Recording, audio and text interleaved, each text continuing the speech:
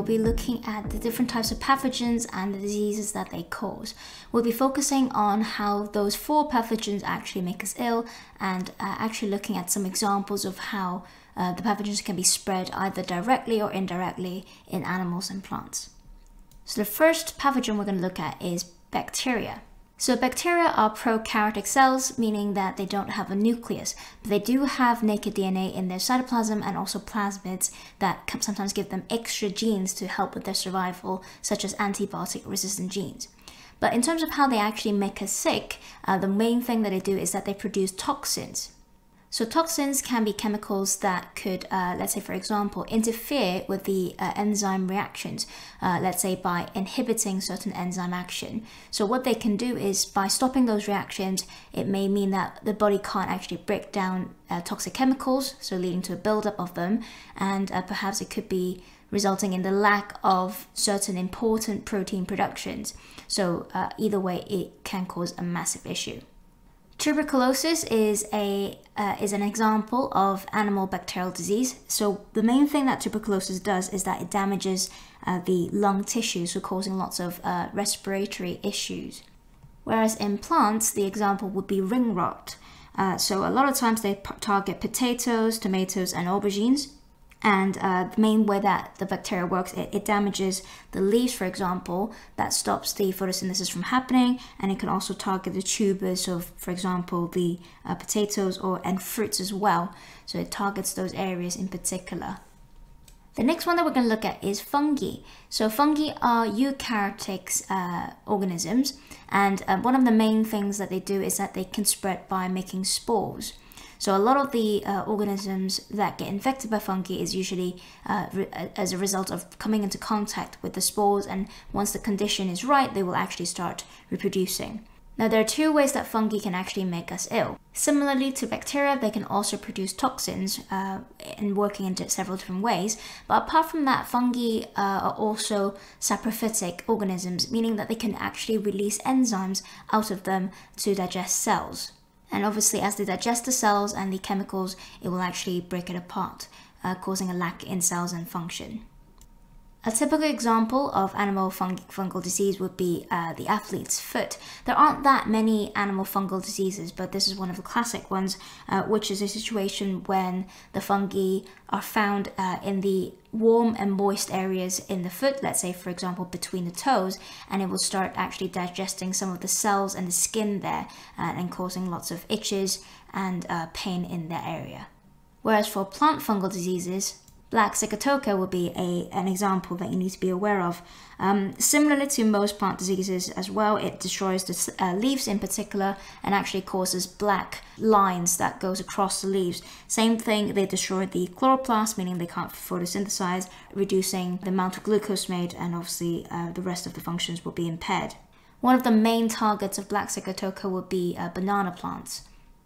The third pathogen we're going to talk about are viruses. Now, the main way that viruses actually cause us to be ill is that they take over cells and use these cells' own resources to reproduce. So one of the classic ways is that the viruses will inject its own DNA or RNA into the cell, and the DNA or the genetic material will then embed itself with the cell's own DNA. And as the cell is going through DNA replication, or perhaps through protein synthesis, it will start making more viral DNA or even viral proteins, and then the virus will be able to assemble itself within our cells. And once there are enough viruses made within the cell, it would burst from inside out, in the process causing the cells damage. And that is also a reason why there are not that many medicines that could target viruses, because in order to get to the viruses, you will have to make a medicine that destroys your own host cells, which obviously will make you ill in the process. AIDS would be a classic example of a human or animal viral disease, and the main thing about AIDS is that it is actually called the acquired immune deficiency syndrome. So it's a situation when the T helper cells within our body, which is a type of white blood cell that you'll learn later on in this chapter, and the T helper cells are basically messengers. They kind of are the first line of, they're the first white blood cells to detect an attack, and actually it's able to then signal the rest of the immune system to start producing antibodies, etc., to start to try to kill the pathogens. However, with AIDS, the virus HIV will target the T helper cells, meaning that when the T helper cells are actually destroyed, they are not able to send signals to the rest of the immune system to try to defend the body. And that is why usually for an AIDS patient, the key pathogen that actually causes a massive problem isn't the HIV itself. It's usually an issue with the infections by other pathogens that the body is not able to defend itself against from. Tobacco mosaic virus will be a plant viral disease example. So as the name implies, it targets tobacco plants, sometimes also tomatoes and also peppers as well, and actually a bunch of other plants. It is probably one of the most common diseases that affect plants, and the key thing is that they produce these mosaic patterns of discoloration on the leaves. Discoloration means that it's losing its green color and it turns it yellow or brownish. And that would mean that the chloroplasts are actually destroyed, again, lack of photosynthesis, lack of glucose, etc. The last pathogen that we'll look at is protists, or sometimes call them protoctista in terms of its Latin name. Now, protists also hijack cells to reproduce, but on top of that, they can also actually digest cells as well. And one of the key things or key example that you need to be aware of would be malaria. Now, malaria is caused by the protist that is usually transmitted by a vector, which is female Anopheles mosquitoes. So female mosquitoes actually suck human blood, whereas male mosquitoes feed off fruit juices. So in this case, what will usually happen is that the protist will be able to reproduce inside the mosquitoes, but then it can be transferred into the human's bloodstream as the female mosquito feeds off the blood. And what happens is that as the protist enters the bloodstream, it is able to hide within the red blood cells and the liver cells and starts reproducing inside them. So in a very similar way as the way that the viruses work. And obviously that will cause damage in the red blood cells and the liver cells, causing lots of issues as well. As for plant protist diseases, the classic example will be potato blight or late blight. As the name implies, it targets potato plants and also tomato plants. And actually similar to how the ring rot bacteria works, it is able to damage the leaves, tubers and fruits as well, causing a lack of glucose or food storage, such as starch. So that is a summary of the 4 different pathogens, how they make us ill, and some examples of the diseases. So now let's look at different methods of transmission. So largely, regardless of animals and plants, there are 2 ways that pathogens can be transmitted, which is direct and indirect. So direct means that the pathogen goes from one organism straight onto another, whereas indirect transmission is referring to how the organism would transfer the pathogen onto a surface or another object, which then is transferred into another organism as the second organism actually comes into contact with that object. So for animals, there are 3 methods of direct transmission. So the first way is direct contact. So this could be skin-on-skin contact, or perhaps there is some sort of direct transmission of bodily fluids. So for example, kissing or perhaps unprotected sex would also be an example of direct contact. Inoculation is another example of direct transmission. Inoculation means that there is an opening. For example, there is a wound on the hand or parts of the body where the pathogen can enter. So let's say, for example, you had a paper cut and the pathogen was able to enter the bloodstream before the blood clots, or perhaps sharing of needles, especially between drug users, or perhaps during blood transfusion that has happened without checking the blood and screening the blood to ensure that it doesn't have any pathogens in it. That will be an example of inoculation as well. The third method of direct transmission would be ingestion, which is the scientific term for eating and drinking. So, for example, eating contaminated food that has come into contact with pathogens, or perhaps undercooked food or meat, or drinking water that is not clean. Those are all examples of ingestion. As for indirect transmission in animals, there are also 3 ways that this could happen. First is fomites. So fomites are referring to inanimate objects that the infected individual comes into contact to, and then and let's say a healthy individual then uses that particular fomite or object that results in the transmission of the pathogen. So for example, it could be someone's coughing and they coughed into their hands, or they're sneezing into the hand. They didn't clean their hands afterwards, and then they used their hand to open the door, and that transmits the pathogen onto the door handle. And then another individual came along, grabbing the door handle as well, and then for whatever reason licked his hand or rubbed their hands into their eyes, etc. That is a way of entry for the pathogen.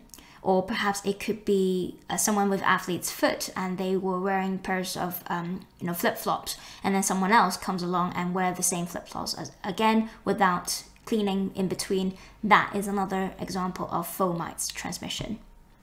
The second method is a very, very common way that pathogens can transmit, which is droplet infection. So when someone coughs, sneezes, or perhaps talking really loudly, that releases droplets into the air. So those droplets actually contain lots and lots of pathogens in them, and if someone inhales those droplets into their system, then obviously that would result in infection. So a lot of diseases can be transmitted by droplet infection, such as the common cold, flu, or COVID is another classic example here.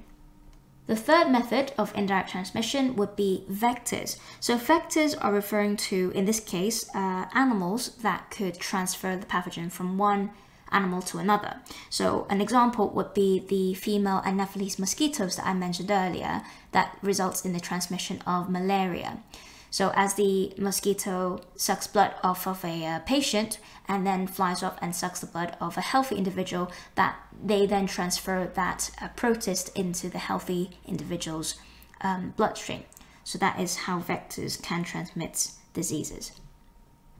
So now on to how plant diseases can be transmitted. For direct transmission, for plants mostly it is just direct contact. So when the leaves of an infected plant comes into contact with the leaves of a healthy plant, they can then transfer any pathogens throughout that particular process. So vectors would also be an example of indirect transmission for plants. So examples could be, let's say, insects like aphids, when they are sucking the sugar sap in the stem of a plant, that could result in the transmission of the pathogens through the aphids as they suck the sugar sap from another plant as well. Or humans could become vectors when we are, let's say, using an axe to chop down a diseased plant, and without sterilizing that axe, we use the same axe on another plant. That could also result in transmission of the pathogens. Sometimes actually the wind or water could also act as vectors, as the pathogens can travel through them. Let's say fungal spores can be transmitted via the wind or the water landing onto another healthy plant. That could also result in an infection.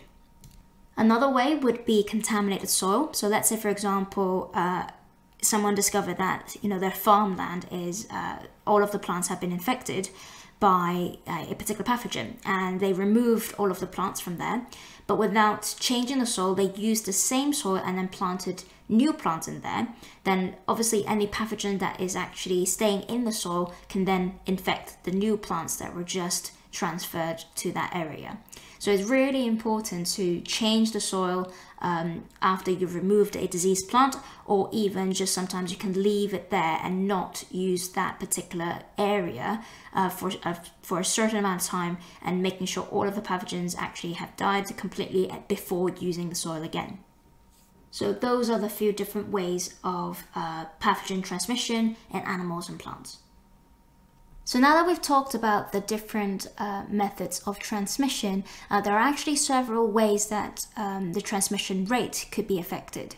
So here there are 4 particular ones that are quite common. First is the hygienic conditions. So this could be, in animals, could be about the personal hygiene, or it could be the hygiene of the environment that they're in.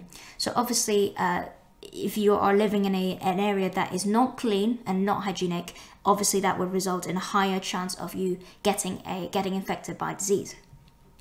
Perhaps having a naturally weak immune system could also be a problem as well, obviously, because that would mean that your body will be less able to fight off the infections, more increases the chance of you transmitting that disease from one person to another.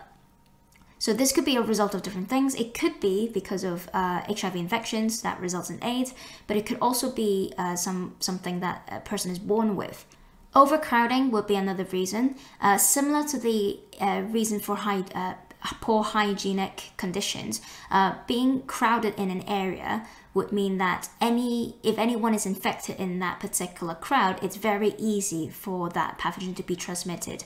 So this is often the case in certain farms that in order to save cost or increasing the meat production, they will keep the animals in very, very closely packed areas to ensure that, there's less heat loss if they're huddled together, and making sure that all of the energy that they take in from the food is all used to build their muscles instead of moving around.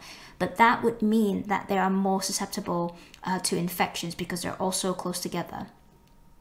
Another really commonly mentioned one is genetic variation. So it could be that certain organisms have natural susceptibility, meaning it's kind of like the concept of having a weak immunity, but maybe more specifically in plants, when certain plants are more susceptible to infections, whereas others are less susceptible because of their genes. So there you have it. That is a summary of the different pathogens and the diseases.